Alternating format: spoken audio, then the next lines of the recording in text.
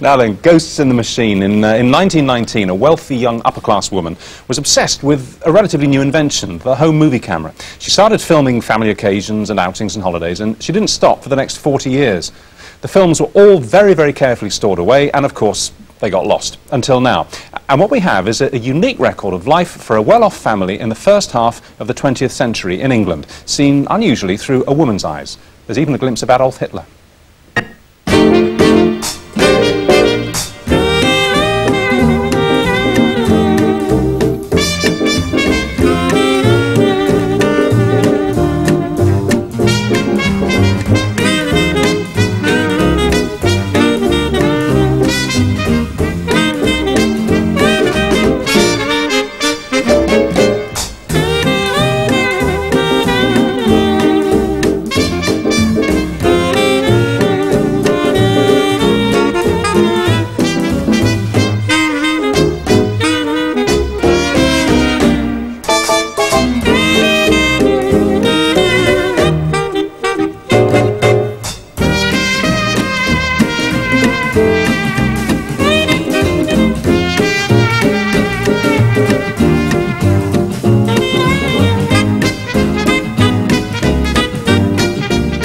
Well, the little toddler that you saw at the very beginning of that montage is now 83 years old. Gemmell Alexander, the nephew of Marjorie Alexander, who made those movies. And also here we have social historian Judy Gardner, who's incredibly excited by the find. Hello, Gemmell. It's a pleasure to see you. Thanks for coming in. Thank you. Complicated story of how these things got lost and then were found again, so we'll skip all that. Let's just see you as you were as a baby. I think you'd be, what, about a year old here when your aunt was filming it? Yes. And where was this film? Do you know? Do you recognise the area? Would it be in the garden of your... Brindale, Anglesey. In Anglesey? Oh, that was a holiday home, wasn't it? You used to go for fun. And was the lady that we just saw, was she actually, was she Marjorie? Yes. Yes. Who later adopted you when your own mother very sadly died? Yes. What amazing. What's it like looking at 83 years old at your little toddler self? It must be incredible. It's nice to know you were that attractive once. Now, your family was a family of in the accountancy trade, wasn't it? I mean, you obviously had a fair amount of money by the standards of those days. Professionals. Yes, yes, exactly. Doctors, dentists, no. And as a family, you used to take, it was quite usual in those days, I think, wasn't it, Juliet, for families to take an interest in Germany and go over to Germany while all the huge political unrest and the rise of Hitler and all was all happening. Well, Germany was very much a popular holiday resort place. I mean, people liked the mountains. It was very much more popular actually than going to somewhere like the Mediterranean. And of course, the rise of Hitler, people continue to go really right up to the outbreak of the Second World War. As we can see here, because well, you and your dad. This is the footage that was shot actually in Nuremberg in 1938. At the time of the Nuremberg rally, and you would have been, what, 15 when this was shot? Yes, about that. And you found all this incredibly exciting, all this militaristic display in the street?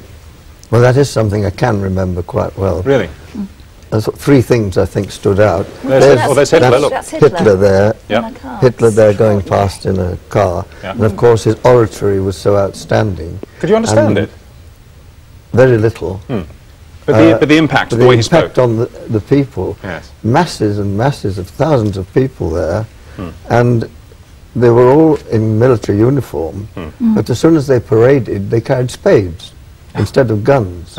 They were giving that impression that they were peaceful. The Peace Corps, yes. And my father was asked, well, how are you going to manage for the language in Germany?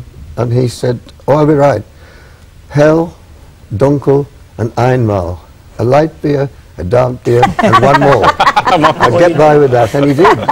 Now, one of the most fascinating things, I mean, the kernel of why I think this is so fascinating is it was shot by a woman.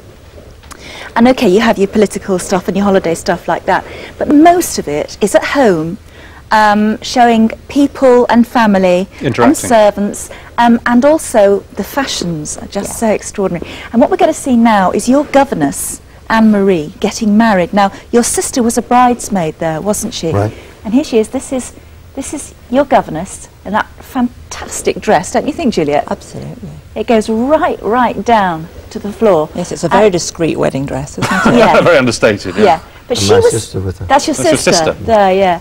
But she, I mean, she was your governess. She played a huge part in your life later. She actually saved your life during the war, didn't she? I would say so. Yeah. What happened?